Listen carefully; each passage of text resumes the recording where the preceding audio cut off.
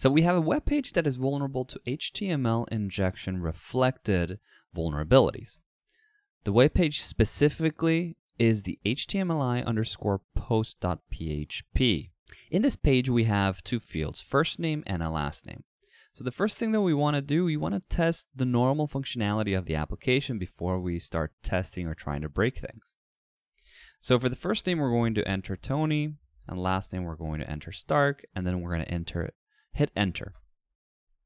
So we see that what the application does is that it'll take the first name, the last name, and it'll display it back into the website. And it's going to precede it with welcome.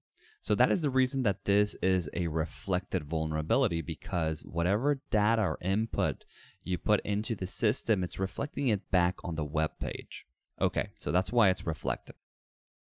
So we know that it is an HTML injection. So the next thing that we want to do then, we want to enter some HTML code or HTML labels. So let's try with H1, and then we're going to hit Tony, and then close out that label.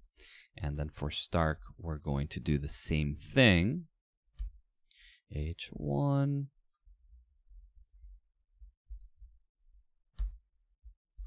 Okay.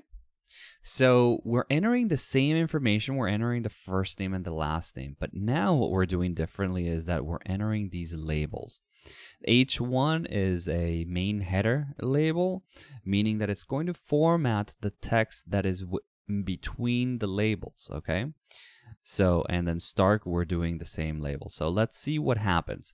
So what we should expect is if we hit go, and then we see our text be reflected on the page with the formatting of that label, we know the application is vulnerable. So let's check it out. You see?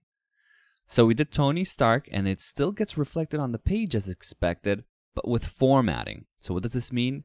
The application is vulnerable. So you might be asking yourself, what is the difference between the HTML injection reflected post and the reflected get? Both exercises seem pretty much the same. And you're not wrong. They are very much the same the way that we exploited it or tested for it. But let me show you what the difference is. So to do so, the first thing we're going to do is that we're just going to enter regular first name, regular last name. Before we hit go though, let's enable our Foxy proxy so that the request is intercepted by burp suite. We're going to hit intercept on. Okay. Now, once you have your Foxy proxy enabled and intercept is on in burp suite, we're going to hit go. So what burp suite is doing is that it's capturing the request. So the request has not yet been sent from our computer to the web application. Right now it is in a proxy, which is a step in between. So we've captured that request and we're looking at it in this web or HTML format. So these are the key things that we need to note. Notice that first name, right, and last name, which are the parameters or the data that we entered into the fields of the web application, they're being sent in the web app in the body of the HTTP request. So this itself is an HTTP request. Remember that when you go onto the URL, you put HTTP or HTTPS, and then you go to Google or Amazon or whatever website you go to, that is sending something like this. That is sending an HTTP request.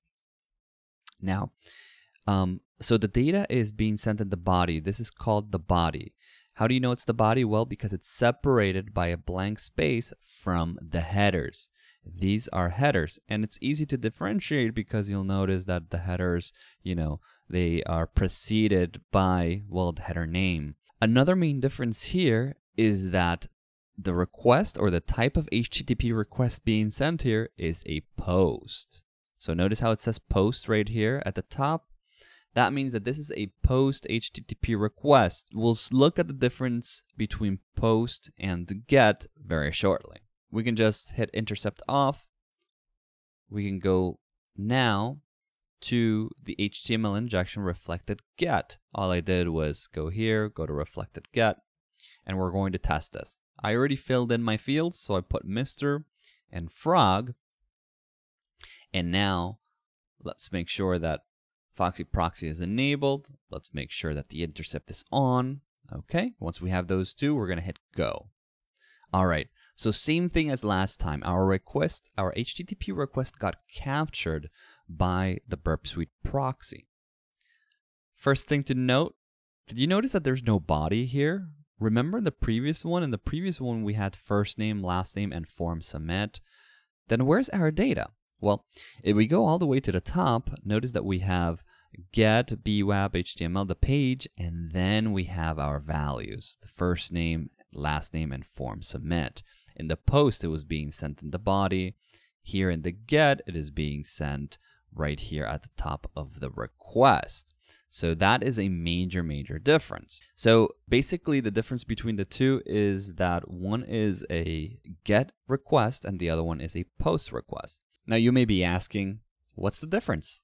Well, a get request, a get HTTP request, is a request that only retrieves data. So it's making a request to pull something from the web application database or a web application file. It says, hey, go get me this resource. Now the post method, however, submits an entity to the specified resource, meaning that it is submitting information that is going to be recorded or is going to be used to change the state of the server, or it's going to have side effects on the server, just like it says here. So the get requests pulls information, the post is posting information. That is the main difference.